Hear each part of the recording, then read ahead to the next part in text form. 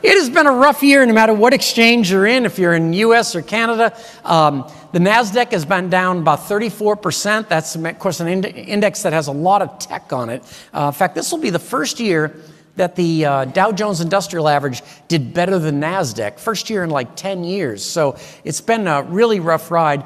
The actual Standard & Poor's 500 is down 25%. The big thing is the Treasury yield. It's gone up 2.5 points, or 250 basis points, no matter way you want to talk about it. But that's been the big deal since the beginning of the year, is higher interest rates. And I'm going to tell you that I think personally that a year from now, stock prices will be higher and inflation will be lower, and that'll actually bring interest rates down. I know you're supposed to be all pessimistic as an economist, but that's not what I see. And I've been doing this for 43 years. So next is Bitcoin. That's really worked out. I don't know. You know, it's worth, I'm trying to think, nothing. That's actually what it's worth. And you buy it because you think there's another sucker that's willing to pay more for it. That's not the way you invest. The way you invest, for instance, I might buy an apartment complex because I know every month I'm going to get rent checks. I'm getting something from it. If I bought 100 acres of land, I could plant vegetables on it, and I know that when the harvest comes, I'm going to sell the vegetables. But this isn't that at all. One thing you think about with stocks is a lot of people think stocks is like a lottery ticket or something like that. It's not, or it's just a ticker symbol. Particularly my students at Tulane, they want to trade so fast and everything like that, and we make them come up with in their research, which is at burkenroad.org, we make them come up with a 12-month target price for the stock, and they are incredulous at what 12 months means. I had one student come up to me and go, 12 months? That's like 3 girlfriends from now. It was like, well, I don't care about your social life. I need the damn target price on the sheet. So then you get the Toronto Exchange down 12%, and the reason is that you're much more resource heavy, and that's been pretty good this year, particularly with oil. Oil's, in the last couple of years, oil's been the greatest comeback since Lazarus, you know? It's, I was a kind of theology finance major, so I throw those around. It's odd double major, but let's see. Obviously the resource funds are up, and then my next favorite is the Canadian Cannabis Index, which is down 73%. So all the wild stuff has really had a tough time in all of this. What are we going to see for after COVID? What kind of things do we learn? Well, first of all, we think we'll have simpler supply chains. That's going to be great for U.S., Mexico, and Canada. They want to be able to get to the product. I think one of the things that surprises people is over the last 20, 30 years, all companies have cared about is price. So if there's a little plastic part you could make here for 37 cents, and in South Korea you can make them for 36 cents, like we're going with South Korea. And no more. They want to be able to get to the stuff. So I think that's good for both the U.S. and Canada. But we're not sure that's going to bring more jobs. Not a ton more jobs, because these new plants that are being built are so efficient. My boys are now 28 and 24, but when they were, I guess they're about 10 and 7, there was a new Coca-Cola bottling plant built here, and it was, of course, the most high-tech in the country because it was the newest. And I went for a tour with my sons, and we go through the tour. The thing's about the size of 3 football fields, and they have about 6 employees, and the rest are robots. And so we go through the tour, and then the manager at the end says to me and my sons, he goes, "You know what I like about robots? They don't have fights with their wives. They don't come in hungover, you know." And my kids are like, "Stranger danger," you know. It's so it's oh my God, it was oh man. Let's see. This is the truth. When we take a look at stocks, this is the S&P 500, but it's true for any index, is, you see these problems that look so dramatic, like, let's see, the Great Depression and World War I, the Korean War and the Cuban Missile Crisis, Nixon resigns, the Vietnam War, 1987 crash, September 11th, the tech boom, financial crisis, COVID-19, and they all had downsides. But when you look at them, they just keep going up. And that's the thing to remember about the markets, because these stocks are getting more valuable. What you buy when you buy a stock is you buy a percentage of the company's future corporate profits. That's what it is. And with those profits, the company can do a bunch of things. They can buy back stock, which makes you have a larger percentage of the company. They can reinvest it back into the company. They can use mergers and acquisitions. They can hire people. One of the surprising things to me is if you watch the financial news, all the CEOs are coming out and saying, it's going to be really bad, this recession, could be a depression. I think people will be eating their young, and yet, what are they doing? They're buying back their own stock. They're raising dividends. They're doing mergers and acquisitions and hiring people. So they're really talking out of one side of their mouth. And I think what they're, do as I do, not as I say, I think would be the rule here. Inflation. Inflation is coming down. And, everybody talks about how it's going to last forever and it's going to, be 20% or so, like in some third world country or something. It's not. Nobody's noticed, but in June it was 9.1, in July it was 8.5, August it was 8.3, September it was 8.2, and the new October numbers are very low, a drop probably into the mid-sevens. They haven't announced them yet, but that's what's happening. That's what's happening. And the idea that a lot of people say, I'm going to get out of the market, and when things get better, I'll get back in. You know what? You'll never get back in. That's really the thing. And if you're waiting for somebody to, you pay a high price for a cheery consensus. If you're waiting for everyone to ring a bell and go, it's time, you're going to pay a lot more for those stocks. And so it's tough. You always got to be swimming against the tide. And, it's great because I know you folks as trustees all deal with math. So I can, sometimes I speak to a group and they do not. Because you know what they say? They say we're only using 20% of our brain. And every time I hear that, I think, damn, what am I doing with the other 70%? So it's rough out there. Let's see. The U.S. has become a science-led economic juggernaut.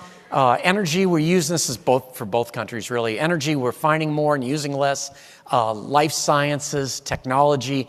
Although somehow, and I think it's worse in the U.S. than in Canada, there's a whole group of science skeptics that get all the attention. They're very loud, and they don't believe in climate change. They think vaccinations will give you a disease. The people, you meet them all the time, the people that think if they get the vaccination, it'll alter their DNA, And I've met some of these people, and they should see this as an opportunity, really. So it's really, oh, thank you. Oh my gosh, and then maybe it's the places I'm hanging around, but there's another group, a subset of that group that thinks we staged the moon landing. I think that's a great group, and which is crazy because I think we all know that Louis Armstrong walked on the moon, and it wasn't Neil Armstrong, it was Louis Armstrong, and he was it was a big day in New Orleans, hometown kid, but it's. Yeah. Oil and energy thoughts. I think Louisiana is the same situation as kind of the central part of Canada. We're big oil and gas producers. But I think the real key here is for people in those areas to realize that we're not energy states or energy countries or energy regions. I mean, we're not oil states. We're energy states. And we have to look at all the different kinds of energy where we have an advantage on. And so if we look at this, on the demand side for oil, alternative fuels, and they are coming, and this is coming very, very quickly. I've talked to a company in Dallas once. He was asking a technology question, and he had an answer for all kinds of technology. He said, I said, when's this going to be developed? And he goes, I'd give you a date, but it's sooner than that. And I thought, that is the answer, really. They just come quicker than you think. So alternative fuels, fuel efficiency in cars, and ride sharing have really cut demand. Most people, even some of the oil executives, think oil demand will peak by 2030. Now, not disappear, but peak. And on the supply side, you've got a lot of oil in Canada. We've got a lot of oil in West Texas shale. And electric cars. 70% of all oil is used for transportation. So you imagine running a business where 70% of your market is eventually going to disappear. And that's a big, big deal. If you take a look, if you watch a ball game, right? If you watch a ball game, like every other commercial is for an EV. And more importantly, take an example, The US is big on this, Canada's big on this, but Germany came out about 3 years ago and said that they would no longer make an internal combustion engine by 2030. That is a real shot across the bow. That's VW, BMW, Mercedes, and that really says a heck of a lot. So we'll have to see where this all shakes out. But one of the things you can tell is, for instance, what the oil companies are doing, at least in the U.S. They are drilling in West Texas, which is, I don't know if you've ever been to West Texas, but a lot like Mars, you know. And God gave them a lot of oil and then had to leave before he got any ponds or trees or anything. It's like I've got to be in Santa Barbara, and But the reason they're drilling those wells is that they're easy to drill, they're pretty cheap, they produce right away, and they produce for about 18 months and then start to fall off. What they're not doing is the commitment here in the Gulf of Mexico, where the wells are so much bigger. They produce for 20 or 30 years. But from the time you get that lease from the federal government to the time you drill it and connect it is about somewhere between 5 and 10 years. So picture it as a business person working for these oil companies saying, I'm going to spend $1 billion or $2 billion on this well, and when that oil finally comes, I don't know what it'll be. It's going to be $3, $200, hard to say. You know, and that's a tough way to do a situation. I will tell you, by the way, one of the reasons I'm so optimistic is households now and corporations are really flush with cash from all the money that came in during the pandemic. So that's going to make a big difference. That's why we're not going to see 07 and 08. In 07 and 08, everybody was leveraged to the teeth. And when things began to topple, everybody collapsed. But that's not the balance sheet issue right now. It's the rise of electric cars. We are at the part, I guess the S-curve is what they call it, or the tipping point. We're almost there. And you know the way capitalism works. You're going to go to bed on Tuesday night, and there's not going to be a single charging station, and wake up Wednesday morning, and there's going to be one on every corner. That's the way capitalism works. It has its faults, but it does work quickly. There's a big distinction between what is used for transportation and what is used for electricity. The whole world's going to need a ton of electricity. There's no question. It's just going to grow and grow and grow. And wait till we start plugging in electric cars to the house. That's going to be unbelievable. But oil doesn't create electricity. Electricity is derived by natural gas, coal, solar, and wind. And both the U.S. and Canada have huge storages of natural gas, a huge amount to bring to the surface. But planes, trains, and automobiles are run almost entirely by oil. So they have two very different kinds of look. Natural gas is now the largest of all the fuel sources for electricity. We also have to do about $1 zillion to improving the grid. You know, it is just we're very vulnerable at this point. In New Orleans, the power goes out about every day. I don't know what that's about, but I think coal has had it. Sometimes you get a little hint. This is the Coal Museum in Louisville, Kentucky, is now powered by solar. So every once in a while you think, oh, that's what's he saying? And yeah.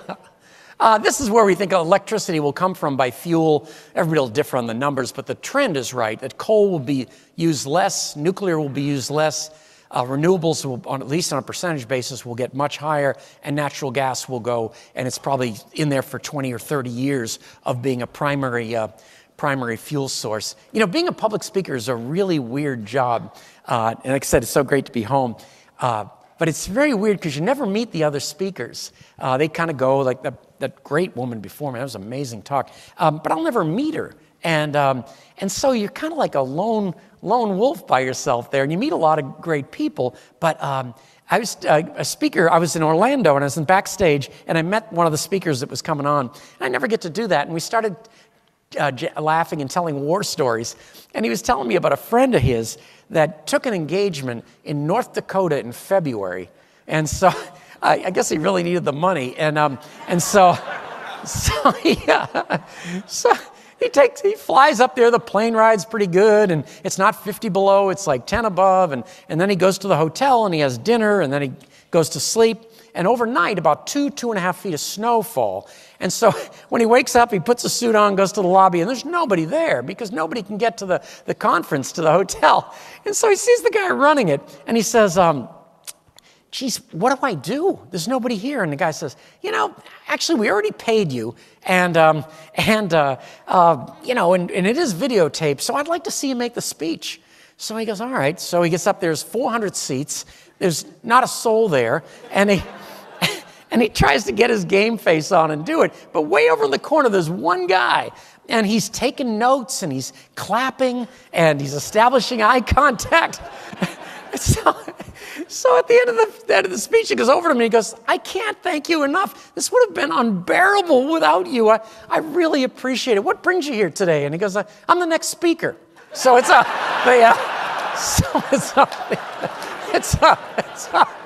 oh my gosh. So they, oh man, let's see where we are now. Oh, this is what I wanted to tell you was the most exciting thing in energy, and it comes, source-wise, a lot of it comes from Canada, and that is LNG, liquefied natural gas. And what they do is, for instance, in the US and Canada, you can get natural gas for about $5 a thousand cubic feet. It's one of the cheapest in the world. And what they do is they send pipelines, and they go down everywhere, but a lot of it goes to Lake Charles, Louisiana, which is about 2.5 hours southwest of us, which seems metaphysical because we're in the swamp. And so it's like, where are we? So, but it's the, what else? So they ship it down to Lake Charles, and Lake Charles, they freeze the natural gas. They drop it to 265 degrees below zero, which I was told earlier is colder than Winnipeg, which is, so that's my new reference. And when they do that, it shrinks the natural gas into 1/600th of its size, so it's really squished. And they put them on these ships.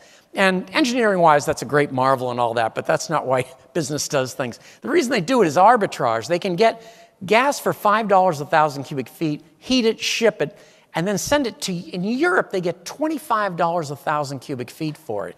And in Asia, they get $20 a thousand cubic feet.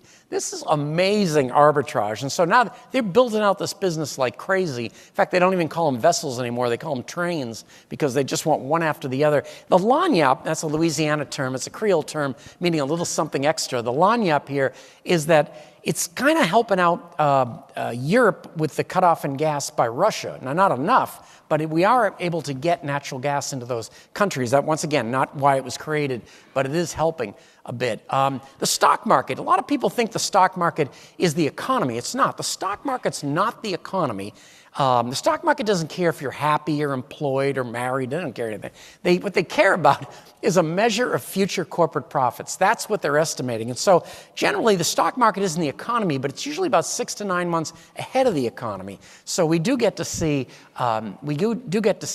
some sort of predictive power in the stock market.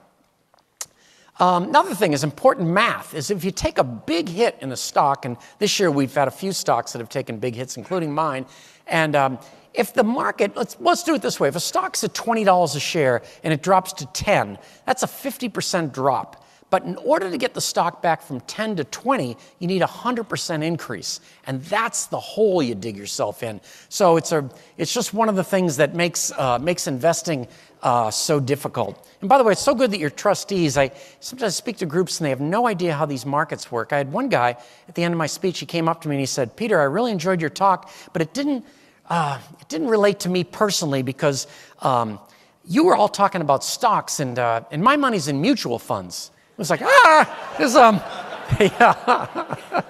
Oh my God, I thought mutual funds, I guess, were made of cheese. I don't know what they, I